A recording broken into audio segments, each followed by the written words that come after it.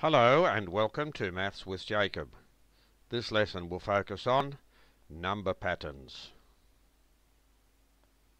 This video continues on from previous videos and explores the topic of patterns.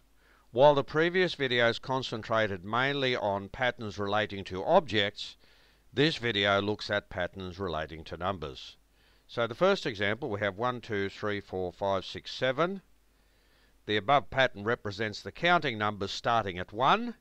It is a very simple pattern and we can easily continue it and write down any other numbers. Now it's very simple because you can see that each number goes up by 1, and we are able to say with 100% certainty, for example, that the next number is 8, and so on. Example 2, 0, 2, 4, 6, 8, 10, 12. The above pattern represents the even numbers starting at 0.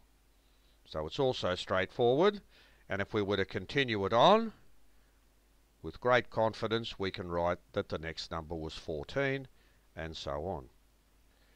Example 3, the above pattern represents the odd numbers starting at 1. 1, 3, 5, 7, 9, 11, 13. We can continue it on, and we know that the next one is 15, and so on. The reason we can do that with 100% confidence for each of these three is that the pattern is very regular. See how each of these numbers goes up by 2? No problems at all. We know that we can get the next term.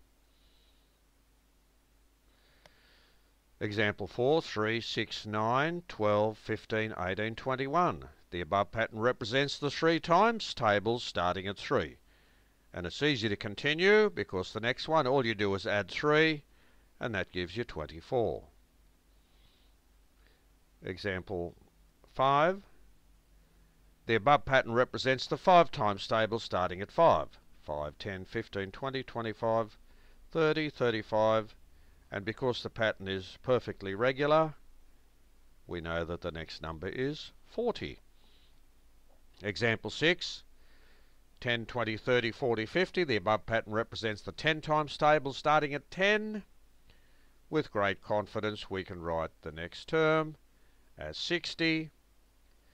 And the example 7, the above pattern represents counting by 100, starting at 100.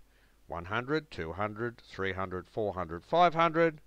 So we know that the next one is definitely 600. Now here are some simple exercises following on from what we just did.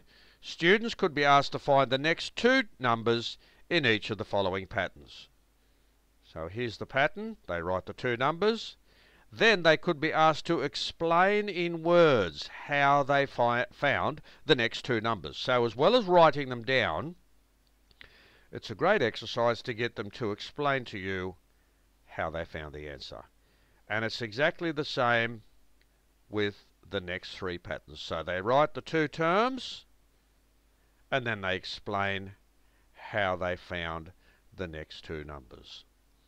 So patterns is a very important topic, and once students become really good at it, it actually helps them in the area of problem solving.